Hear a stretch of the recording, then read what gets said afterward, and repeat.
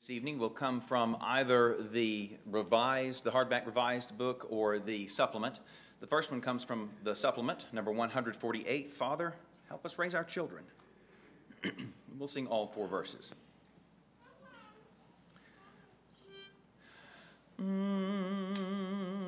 Do, mi, sol, mi. Little children from above, sent to us with joy and love, bring a hope so clear and bright. Father, help us raise them right. Oh, how tender is the sight, little ones in bed at night, parents praying at their feet. Father, keep them pure and sweet. Little children soon are grown. Can they face the world alone? As they strive and struggle through, Father, let them turn to you. When our time to go draws near, we may leave our children here to the new land far away. Father, bring them home someday. In the hardback book, How Shall the Young Secure Their Hearts, number 435. Number 435 in the hardback book.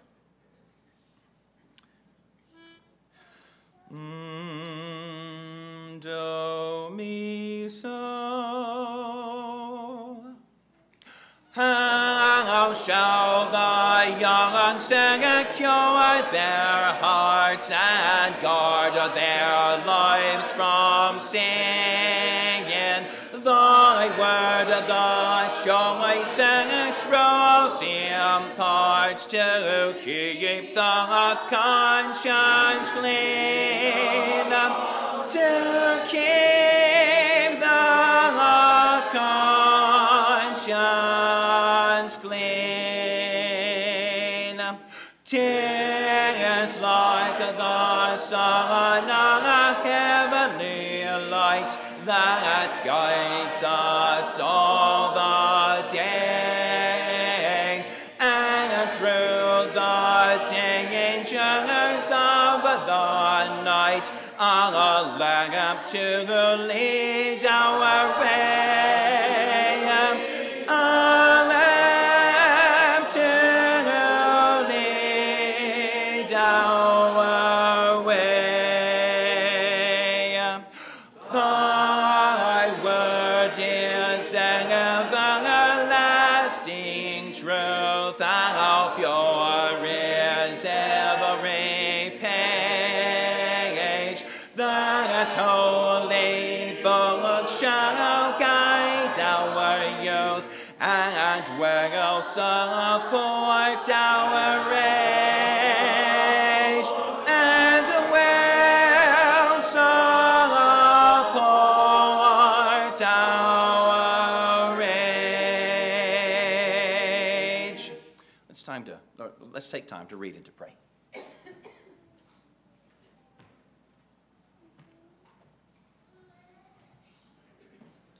The reading this evening will be from Job chapter 3. Job chapter 3, starting in verse 20, reading through the end of the chapter.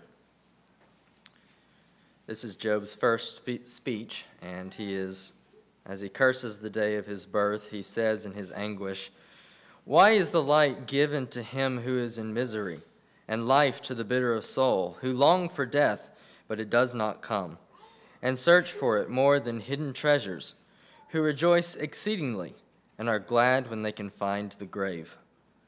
Why is light given to a man whose way is hidden, and to whom God has hedged in? For my sighing comes before I eat, and my groanings pour out like water. For the thing I greatly feared has come upon me, and what I dreaded has happened to me. I am not at ease, nor am I quiet. I have no rest, for trouble comes."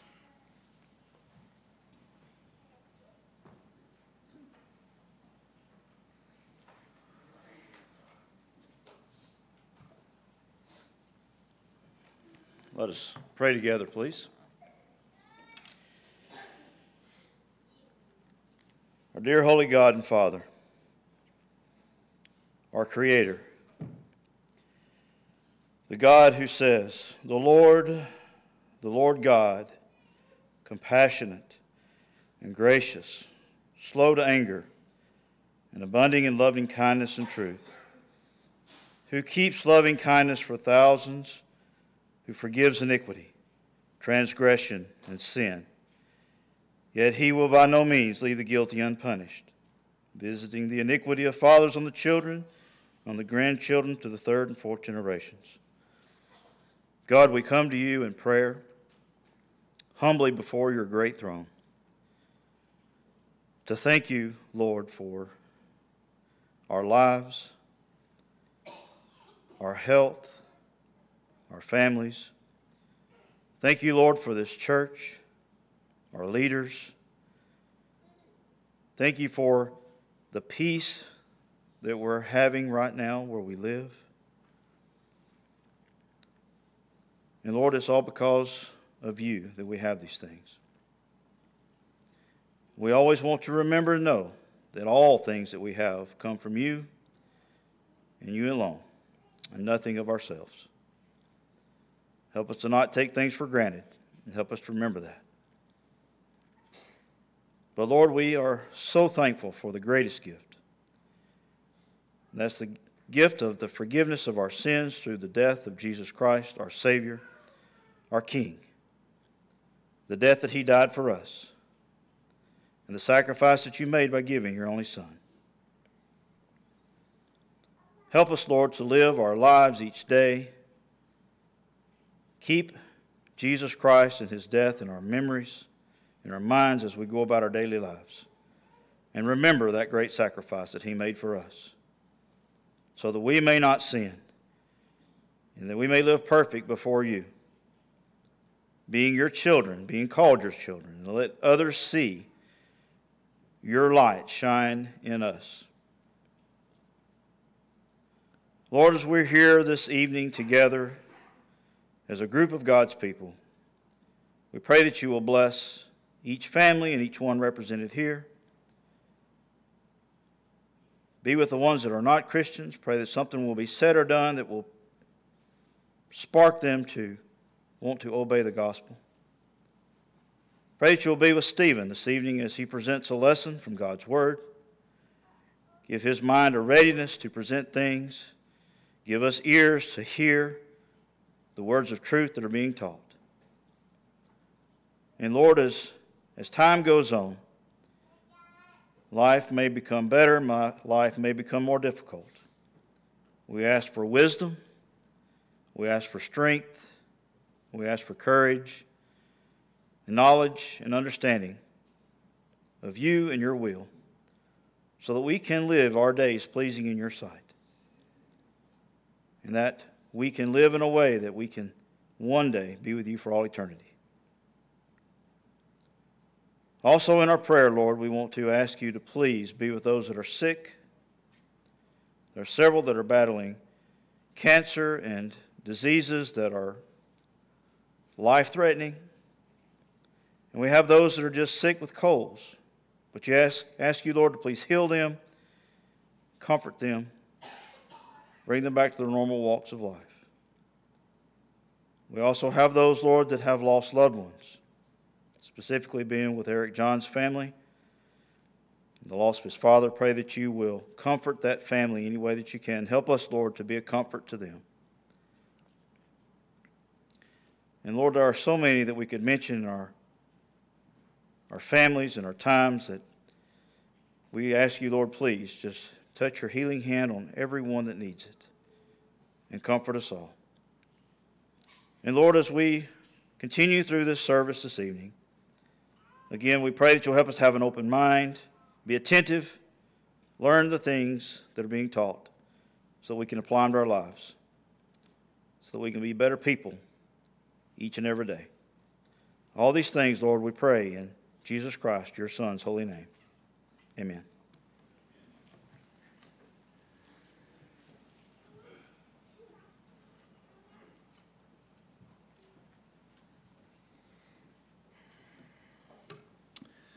If you'd like to mark a songbook, our invitation song after the lesson will come from the big book. It's number 98, Take My Life and Let It Be.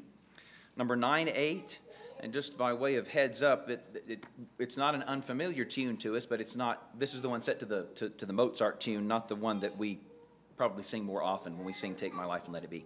And we'll sing verses 1, 4, and 5 there. Before the lesson, remember who you are from the supplement, number 20, and if you'd like to stand with me, please do.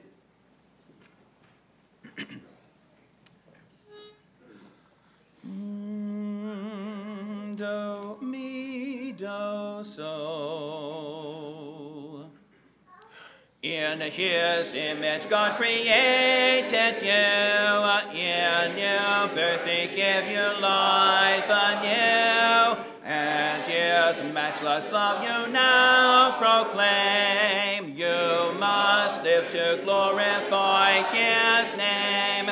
Christian, remember who you are today, as you follow him up along the way. Though the way seems dark and the journey far, strength comes when you remember who you are.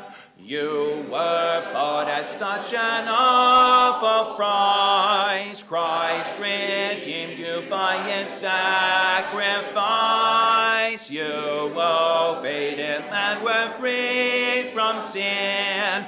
Peace and hope and joy and love within. Christian, remember who you are today, as you follow him up along the way. Though the way seems dark and the journey far, strength comes when you remember who you are. Let your light be bright and ever true. Live so others will see Christ in you.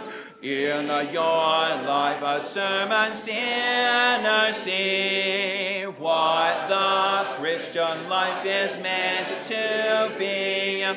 Christian, remember who you are today, as you follow him up along the way. Though the way seems dark and the journey far, strength comes when you remember who you are.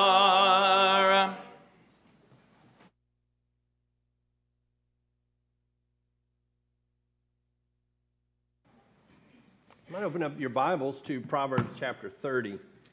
We'll look there in just a moment.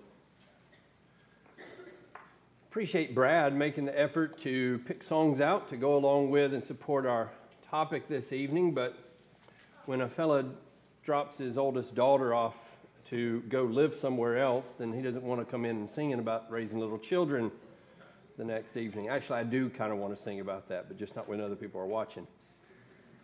But they are songs that go along with our lesson this evening. As we're going to be picking up on a lesson that we laid some foundations for about a month ago talking about Christians and dating, courting, the business of a young lady and a young man finding each other and deciding to marry, and whatever you want to call that.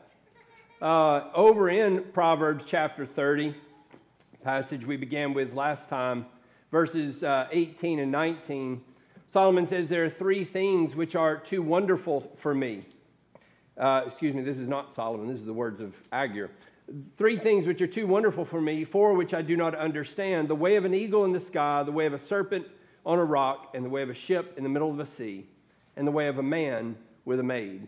There is, I think, a level of admission that there's some difficulty in figuring out how things work between men and women. I don't think anybody would argue with that. And yet, Solomon and the other wisdom writers here don't, in that point, concede that there is no wisdom to be offered.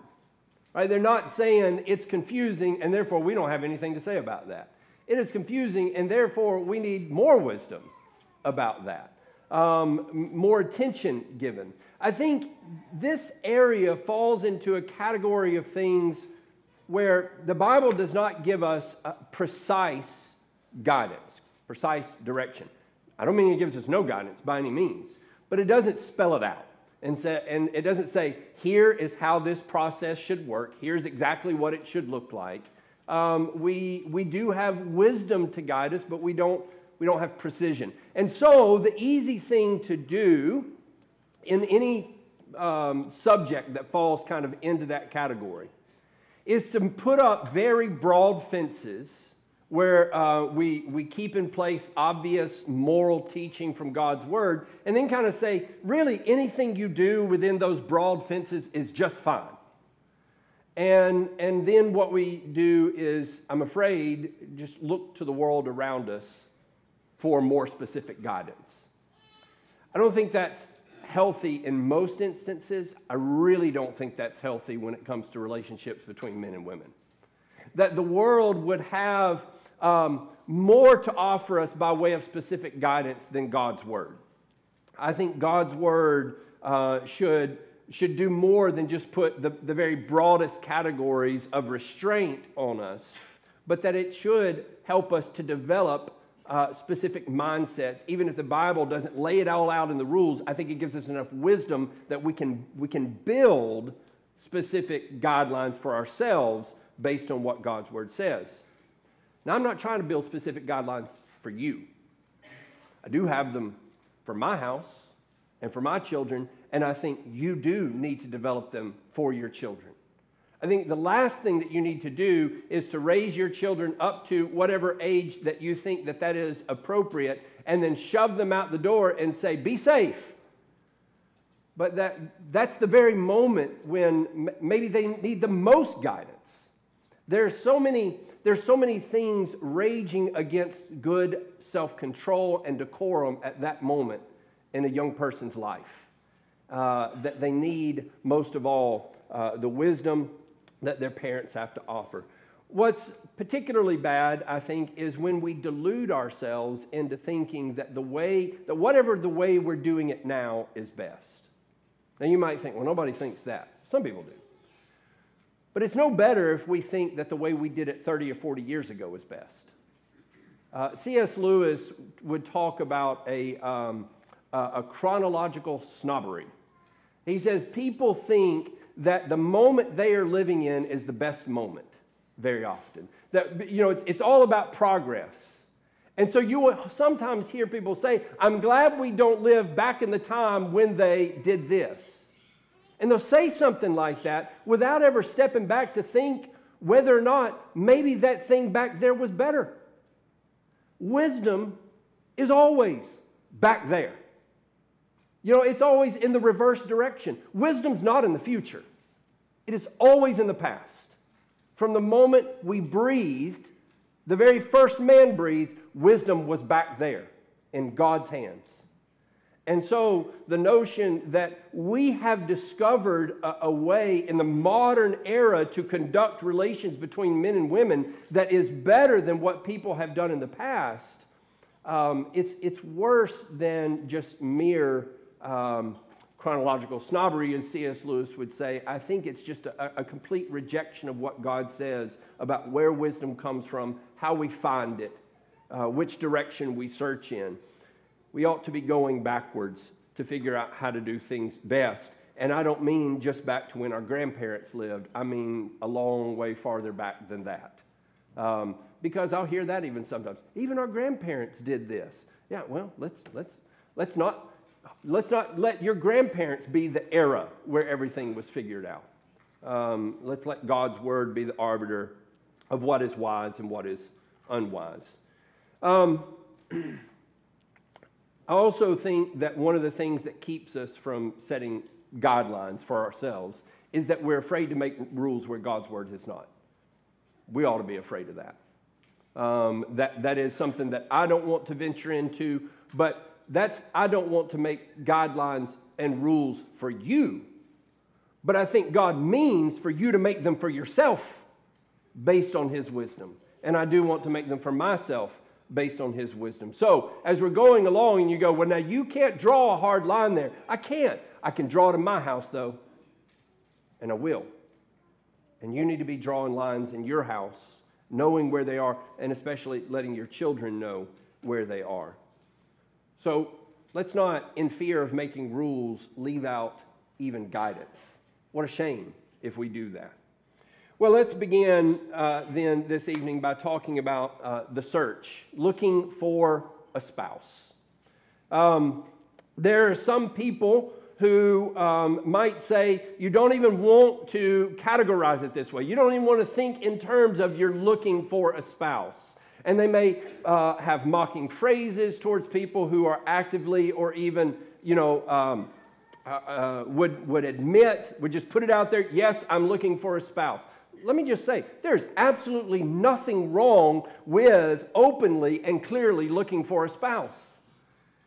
All through the scriptures, that's what's happening at the time that they go get married. You don't have in scriptures very often two people who just happen along beside each other and hit it off at some friend's house or something, but that it is always a very purposeful thing when people go looking for a spouse. And so I think we have developed a sense that this needs to be a much more casual thing than what it actually is. And I think we'd all be better off. In fact, what I think happens is there are many people who are looking for a spouse who go about being told they ought to pretend like they're not. And I think, why not just admit the obvious? Why not just be clear and say, yes, I would like a spouse. Now, I'm not desperate. I'm not going to throw myself at the first person that comes along. We don't want to cultivate that kind of mentality. But we do want to be honest about what's going on here. And much better to be honest and thoughtful and have our eyes wide open than simply plodding along and just see what happens. Again, that's not the picture that we have painted in Scripture. And so, have some purpose about this. And with that in mind, I just ask people, and I've asked this to a number of young people, who is it that you want to marry? Can you describe him or can you describe her? Can you tell me anything about them? And you say, well, I haven't met them yet. Well, how will you know when you do? If you don't know what they look like or what they act like or anything about them. And I think therein lies part of the problem. We don't have a picture of what it is that we want. And so we allow the picture to be formed outside of our minds. We allow it to just happen upon us, and then we sort of talk ourselves into maybe whatever is set before us, as opposed to having an idea and actually pursuing, in whatever measure that's appropriate, pursuing that picture. In Proverbs 31, if you're still there, Proverbs 31, notice at the beginning of the chapter, it says, the words of King Lemuel, the oracle which his mother taught him. And so these are the words of King Lemuel, but he is reporting to us the words that his mother taught to him. And so when we get to verse 10, the portion here that is more well known, an excellent wife who can find for her worth is far above rubies. And it goes on to describe this very industrious and virtuous woman. It is Lemuel's mother painting a picture of what a wife should be. Now, this is not Lemuel's wife. She is saying, here's what you should want. Here's what you should go after. Now, think about that. You cannot see all of this in action before you get married, can you? There are qualities here, there are behaviors here that don't play out fully until you are in the bonds of marriage, and then a woman would have an opportunity to behave this way. And so, she's certainly not telling him, go out there, find a woman who behaves just like this, and marry her. She's already taken. But it is go find a woman who looks like she'll be this, right? Go find a woman who has characteristics that look like, that communicate to you that this is the kind of wife she's going to be. And we could do the same thing with husbands. And of course, really, some people say, why don't we have a passage about this, like this about men? I would say, read the rest of the book. There's a lot about what men ought to be and about how they ought to behave and what a wise man and a capable man and a hardworking man looks like right here in this same book of Proverbs. And so you want to develop that kind of picture. This should not be a mere consultation of your current culturally educated desires either. What I mean by that is if your picture is painted by the movies that you watch and the books that you read and the music that you listen to and all of that from a simply cultural standpoint, then you could have a very problematic picture. What you want to do is not only paint that picture, but you want to come and bring it into comparison with what God's Word says. Because sometimes we do have some kind of a picture of what we want. And then we compare it with God's Word and we find out that's not a very good thing to want. I think of young ladies who might want a man who is as sensitive as the current type of male heroes being presented in film and so forth. You don't want a man who placates to you.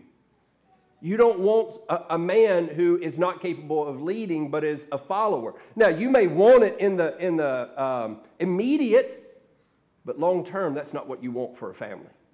And so, yes, paint a picture, but make sure that you're using God's Word as your palette to put that picture together. So ladies should want a man that they can respect and follow, because on the day that you commit yourself, if you are committing yourself by the pattern of God's Word, what you're going to say is something like that you vow to follow this man, to obey this man, to let him be the leader and the God in your home.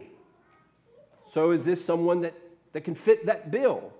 Too often, the descriptions go like this, and again, not pre-descriptions, but descriptions once you're in a relationship and say, oh, I just love him, he cracks me up, we get along so well together, we like all the same things. None of those things are problematic necessarily, but none of them speak to the core of what we're talking about here. We're not talking about somebody that you enjoy having late night text conversations with. We're talking about somebody who's going to guide your family for the rest of your life. So it needs to be a lot more substantive than just those kind of surface things that typically get spoken of. What a man wants to look for is a lady that he can cherish and who he can view as a trusted helper.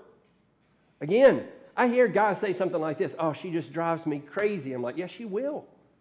If that's it, if that's what you're saying, that's the foundation of the depth of your relationship, that's not going to get it, buddy. This is somebody that you want to be able to walk away with your children in her hands, knowing that she is guiding them in all the ways that you want them guided in, that you can hand over the checkbook to and know that she's going to be a good manager and keeper of the resources that you're bringing into the home. I hear guys, make out their descriptions and they talk about the kind of girl that they want, and it has nothing to do with managing the home. And then when they get married, they say, we have to keep separate checking accounts. Well, why is that? Well, it's because you didn't look at Proverbs 31 or any other biblical passage when you were thinking about what it is that you wanted in a wife. So when you're making a search, well, have a sketch of what it is that you're searching for. Well, along those lines, what about those who have another faith? I take that phrase loosely from Galatians chapter 1, where he talks about another gospel. And what does Paul say about another gospel there? He says, I'm amazed that you are so quickly deserting him who called you by the grace of Christ for a different gospel, which is really not another. Only there are some who are disturbing you and want to distort the gospel of Christ. But even if we or an angel from heaven should preach to you a gospel contrary to what we have preached to you, he is to be accursed. And as we have said before, and so I say again now, if any man is preaching you a gospel contrary to what you received, he is to be accursed. And then somebody reads that and says, yes, but is it okay to date him? I mean, what do you think Paul would say? Here's a man who preaches a different gospel, and you want to know if it's, and Paul says, hey, let that man be accursed. And you say, but is it all right if we go out? Would it be all right if we got married? It doesn't sound like Paul has that in mind when he says, put all the distance you can between yourself and these false teachers. In 2 Corinthians chapter 6, 2 Corinthians chapter 6, and in verse 14, a passage we come to when discussing this from time to time, it says, do not be bound together with unbelievers, for what partnership have righteousness and lawlessness? What fellowship has light with darkness? What harmony has Christ with Belial? Or what has a believer in common with an unbeliever? Or what agreement has the temple of God with idols? For we are the temple of the living God, just as God said, I will dwell in them and walk among them, and I will be their God, and they will be my people. Therefore come out from their midst and be separate, says the Lord, and do not touch what is unclean, and I will welcome you. Now, somebody might say, now listen, what he's talking about here is the kind of relationships, business partnerships, things of that nature in which you get entangled with someone, and so you want to be careful about those kinds of relationships. So you think then that Paul would be less concerned with the most solid entanglement that you can possibly get in this life. And he would say, under those circumstances, by all means, don't worry about it. It's fine. Yoke yourself right up. Now, if Paul is worried about relationships that you can get out of, how much more do you think he might be worried? It's almost like an assumed. How much more do you think you'd be worried about relationships that you are committing to for life? Now, obviously, people will quickly go over to 1 Corinthians chapter 7 and say, look, here's the case where you've got someone who is married to an unbeliever, and he says, do not separate. And so, obviously, if you do marry, then that must not have been a sin because the solution is not divorce. Well, let me just say that, number one, just because the solution is not divorce doesn't mean that sin wasn't involved in getting into the relationship. So somebody can pursue a relationship in which they have sinful attitudes all along the way. The marriage itself is not what's sinful, necessarily. But very often it can be the attitude that got you there that was problematic. And that may be what you need to repent of. But let me also say this. Paul doesn't paint any kind of picture of it's something that you want to get into in 1 Corinthians chapter 7. In other words, what Paul is dealing with in 1 Corinthians chapter 7 is the problem of people who have either ignored advice or more likely come to Christ having already been in that situation. And now he's saying, look at the problems and let me tell you how to deal with the problems. And so you marry an unbeliever. Maybe there's someone here who married an unbeliever. Maybe you married an unbeliever and now they're a believer. Wonderful. But what Paul is saying is that here are problems that come along with that. And what I would say is that is never a decision that is made from a spiritually minded foundation. Right? There are other things at play when a Christian goes and pursues romantically a non-Christian. And so that needs to be strongly taken into consideration. It is interesting to me as I've read a number of things trying to prepare these lessons, and I was reading a book by a woman who is Presbyterian, and some of my brethren get so touchy when we start talking about this subject. I wish you would read what some denominational people have to say. This woman, she went through and said, why would you possibly want to do that? And it wasn't just make sure they believe in Christ. She said there's a lot of people that say they believe in Christ. And she went on to say, make sure they believe in infant baptism. And make sure that, in other words, make sure, because one day you're going to have kids. And then what are you going to do? And I thought, here's this Presbyterian woman that is willing to be a lot stronger on this point than some of my brethren. And what is the problem? And I wonder if it's that sometimes our convictions are not as strong as they need to be. And they need to be stronger, and we need to recognize that what we're doing is entering into a relationship that we are automatically introducing strife and anxiety about the most fundamental aspect about who we are. There are people that are going to end up getting married, and there are going to be points of contention that are still heated, but much less than this. And let me say this. If those points of contention are more heated than this, well, there's your problem. That something else would be more difficult to overcome than this, that should never be. That this should be the most fundamental thing that we want to reconcile between ourselves and anyone that we're pursuing. And especially, it could go either direction and it can pull in either direction, but for a woman to approach a man and say, I want you to lead me, and he's not even on his way to the eternal destination that you want to be at. Where are you following him? Where is he taking you? And the only answer is you can't fully follow him if he's not a Christian.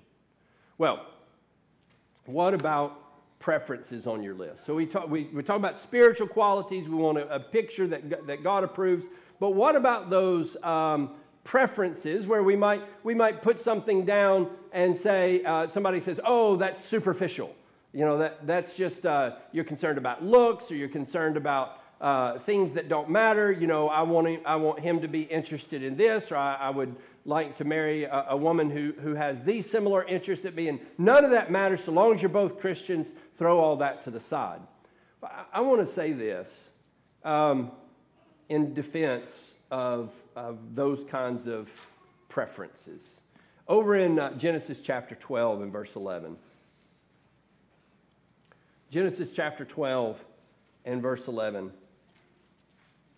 It says of Abraham that it came about when he came near to Egypt that he said to Sarai, his wife, see now, I know that you are a beautiful woman. A couple of verses later, it says it came about that when Abram came to Egypt, the Egyptians saw that the woman was very beautiful. That's a descriptor that gets used over and over throughout the book of Genesis in reference, for the most part, to women. Over in chapter 29, it even has a comparative element to it. Over in Genesis 29 and verse 17, it says, Leah's eyes were weak, but Rachel was beautiful of form and face. I think that in our desire for everything to be equal, for everybody to be on the same plane, and it only to be about spiritual qualities, because spiritual qualities are something that anybody can develop. We don't want to have there to be any comparisons that are on the surface where somebody could be considered as superior or better than anybody else. And so we say things like, that's not real beauty. I don't know what to tell you, but that Abraham saw something exterior about his wife and said, this is beautiful. And it wasn't just him. The Egyptians backed him up and said, yeah, she's beautiful. And this is this is Moses with inspiration saying Rachel was better looking than Leah. I hear people come along and say, by whose standards? Well, obviously the inspired writers.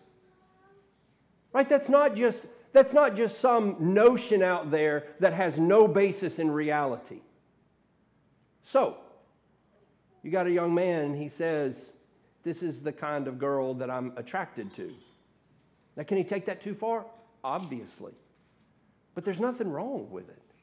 And I think sometimes we get our feelings all wrapped up and torn up, and especially when our children are involved, and we're very protective and possessive, and then some boy isn't interested in my girl, and who does he think he is? Well, listen, if he doesn't think my girl is the best thing in the world, then buddy, find somebody else. I want somebody who thinks she is it. And that's okay if he doesn't. So Deuteronomy chapter 21, to offer a little bit of balance here. They're going to be surface things. They're going to be humor elements, personality things. Incidentally, I don't think that what it's meaning is Abraham looked at his wife and said, you have a great personality. And I think the Egyptians will recognize that. That's not what's happening there. God recognizes that there are those differences, but over in Deuteronomy 21, notice what he says here. When you go out into battle against your enemies, and the Lord your God delivers them into your hands, and you take them away captive, and you see among the captives a beautiful woman, and have a desire for her, and would take her as your wife for yourself. Then you shall bring her home to your house, and she shall shave her head and trim her nails, and she shall also remove the clothes of her captivity, and she shall remain in your house and mourn her father and mother a full month. And after that, you may go into her and be her husband, and she shall be your wife. So this is an interesting instruction here. Here they are, they're in battle, they're taking captives, and one of the soldiers sees a woman, and he is attracted externally. Obviously, he doesn't know anything else about her, but she looks like the kind of woman that he wants.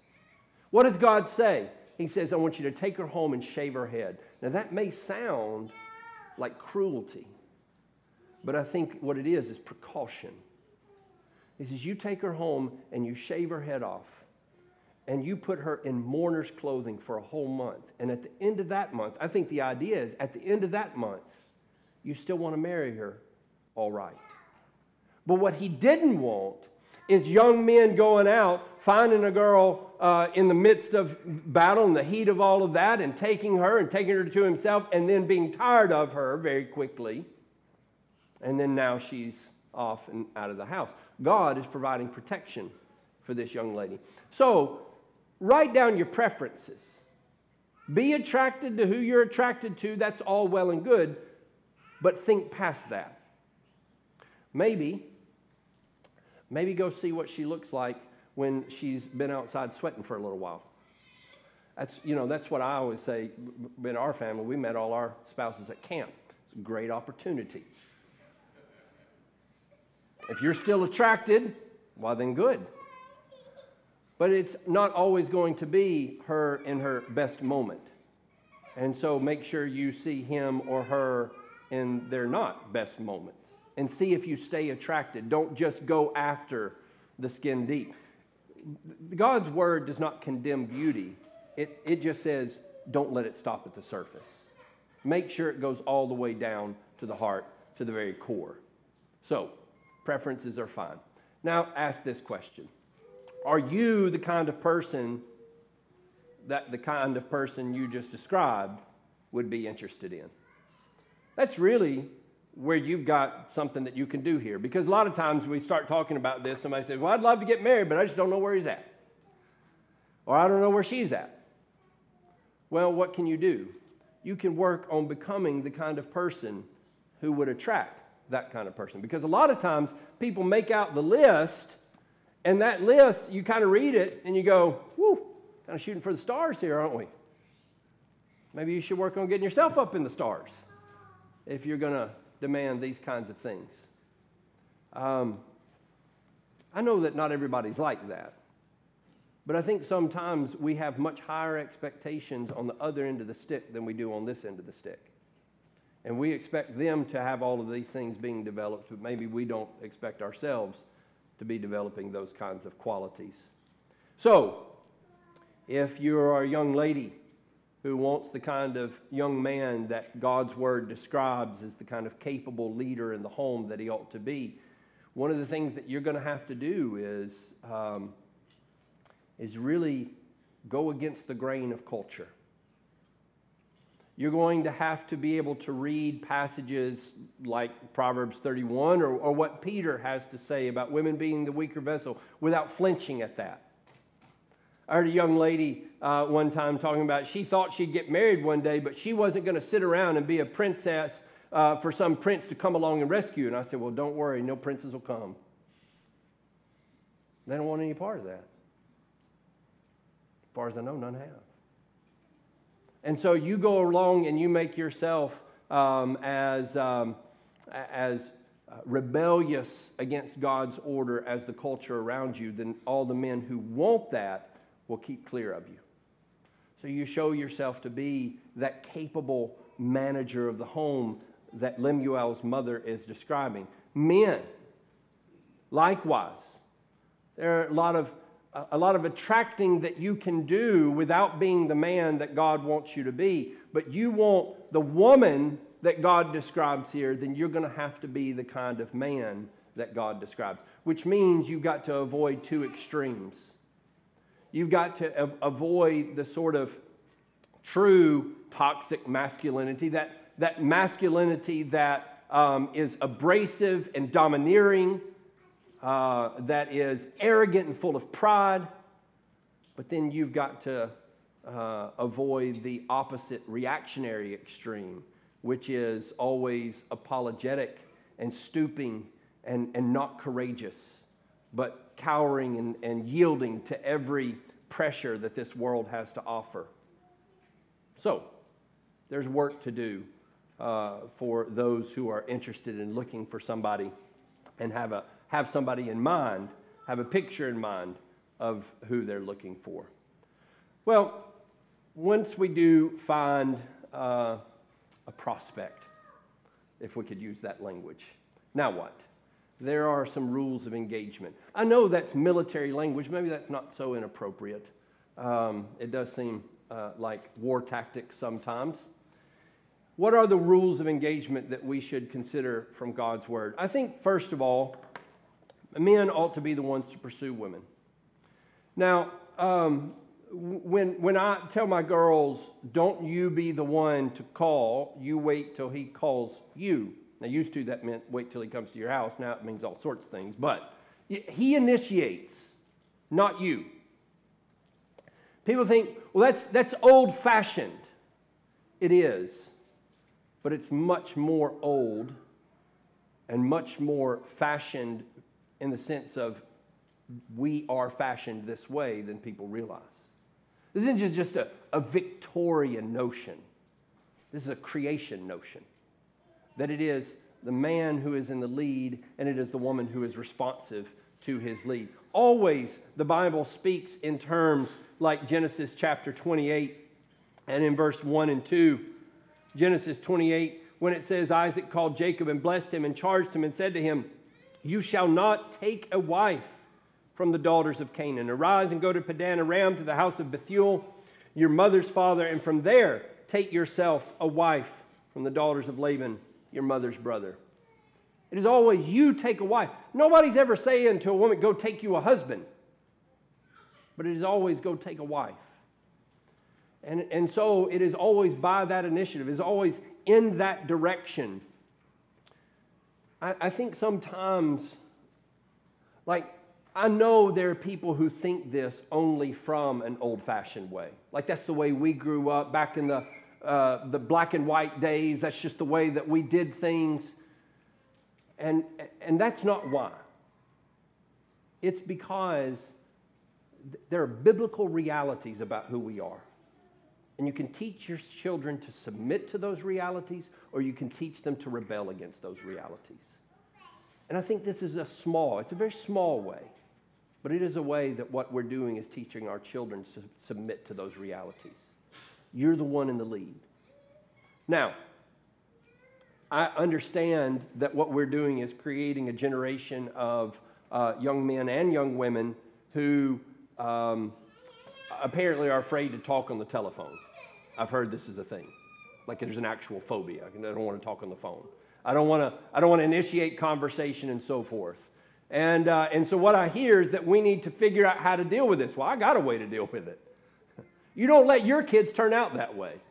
You make them talk to people. You make them initiate conversation. And somebody might say, well, my boy's so shy. If somebody doesn't ask him, he's never going to get asked. Well, I'm going to tell you what, he's just never going to get asked if he's in my house. Because that's not the way we're going to play the game. I want him to look like God's man, not like the world's man. Now, having said that, that doesn't mean ladies are entirely passive. You need to be relatively passive. In other words, you're not the initiator. You're not the one who is taking charge of the situation. But I think we all know that there are ways about making yourself noticed that are not inappropriate. And then there are ways that are inappropriate. One fellow said, what you want to be is attractive, but not an attraction. You want to present yourself in a way that attracts the right kind of attention without attracting the wrong kind of attention. Ruth chapter 3 is the chapter where Naomi gives advice. I'm not certain about the nature of Naomi's advice. I do feel like I know more about Ruth's reception of that advice. And what she is trying to do is discreetly grab the attention of Boaz. And I think the only issue is with Boaz is not that he is not a man of strength and character. He is certainly that. He is not a man who presumes that Ruth would be interested in him.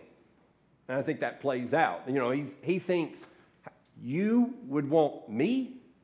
And of course, I think Ruth thinks the same. I mean, here she is. Who is she that Boaz might want her? So, Ruth's mother-in-law, Naomi, counsels her to put herself in a discreet position to grab the attention of Boaz. He is the kind of man that they knew he was. He maintains that discretion and, of course, is responsive to those attentions. It's fine to pay attention to a boy and to even be encouraging to some degree. But always in the midst of that, what you want is to understand that your part is the greater part of discretion because you are not running the show. If you are the one who has to take initiative to get your relation started, it is very likely you will continue to have to be the one that takes initiative. And that is not the good foundation of a relationship. Rebellion against God's created order is not the way to start things off. What we want to do is fall into line with that and have a relationship that can be built on the premise that we start off following that pattern.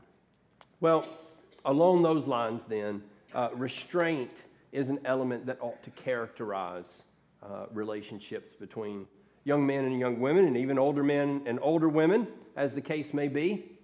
Over in Proverbs chapter 4, and in verse 23,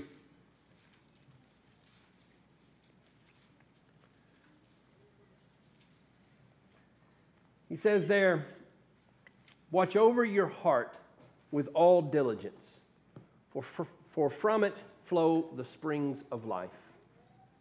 I'm afraid that here's where we set these broad boundaries, and we say anything goes up to, this point of sexual immorality, right? We're gonna put fences around so that you don't go to the point of sexual immorality, but really anything else that you want to do is fair game.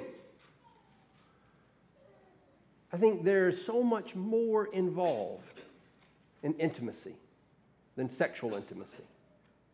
And there's so much more given away in a relationship, a good relationship, a marriage relationship, than sexual intimacy. Sexual intimacy is the culmination, and it is the representation of the depth of that intimacy, but it is only a representation.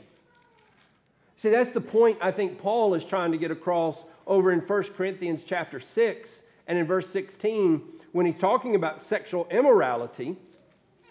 In 1 Corinthians chapter 6 and in verse 16 when he says, "Do you not know that the one who joins himself to a prostitute is one body with her? For he says, the two shall become one flesh." And so what he's saying is, here are people joining themselves to temple prostitutes, and he says, there is never a casual way to go about that. More is involved than you realize. You're giving away more than you realize. And I think sometimes we coach our children in the standpoint of like, the physical is the only thing you must restrain yourself from giving away. But there's so much emotional part of you that you are giving away as well, and that you will be just as sorry and ashamed to have given away. It's not just when you go that far. I think about what Jesus says with regards to adultery. And he pulls back and he says, it's not just going all the way to the very act. Let's back it up to the things that lead there. We teach our children to show restraint only in the moment where they're about to cross over. But what about all the steps it took to get there? I think with regards to this, that when you enter into a relationship, in Scripture, we talked about this last time, there are no romantic relationships in Scripture that are not headed towards marriage or sin. Right? There's not a category for casual romantic relationships. And in Scripture, what you have is commitment all along the way. And in fact, not just in Scripture, but really throughout most of history. Until the modern era, romantic relationships always involved commitment. Right? So just for an example, go read a book from the Victorian era. Right? Go read some Jane Austen or something of that nature. And so what you have is the moment attention start getting paid, what people want to know is, what are your intentions? And the man either says, yes, I intend to pursue you for marriage, or no, I was just fooling around, in which she tells him to go on his merry way if she knows her business. But what you don't have is this situation where people don't know where they stand. Or if you do have that, that's the tragedy. I know it's not Scripture, but if you've got daughters, go read Sense and Sensibility, and you want your daughter not to be Mary Ann. You don't want her to be the one who gives herself away, not sexually, but emotionally, to everybody that comes along, and what she ends up is in shambles at the end of the book.